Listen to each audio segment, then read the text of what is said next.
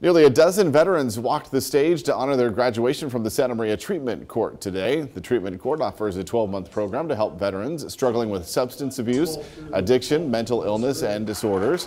Today, 11 local veterans took the stage, cheered on by their friends and family to celebrate their completion of the program and sobriety milestone.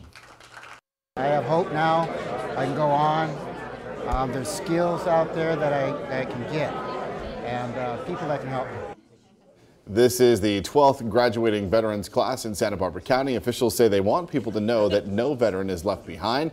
Veterans who need help are urged to reach out to the Treatment Court for help.